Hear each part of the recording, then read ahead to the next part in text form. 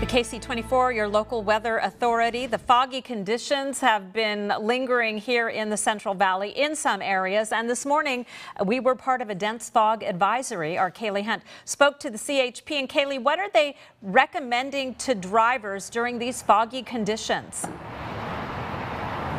Yes, I'm live in Fresno, and when I spoke to California Highway Patrol, they tell me the best thing to do is to slow down when driving in foggy conditions. Multiple dense fog advisories have been put into effect throughout the Central Valley, which for some can delay and even stop people getting to and from work. So we urge people to make sure you turn your headlights on. Don't rely on the sensors, because when you have the headlights on, the tail lights will go on, and so you can judge the distances better in the vehicle in front of you. Corporal Richard Ashcraft with Clovis Police says what they see more often during dense fog advisories is drivers not turning on their headlights and tailgating cars in front of them. Usually it is just tailgating. It's not giving yourself enough distance.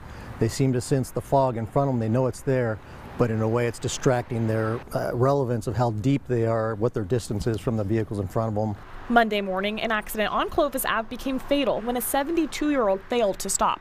The unsafe speed for prevailing conditions, which is the rain, the snow, the fog. So they need to slow down and understand that speed kills. It does. Officer Taylor suggests during winter weather, drivers should always be prepared, and more often than not, he says when traffic collisions occur, drivers simply aren't paying attention to their surroundings.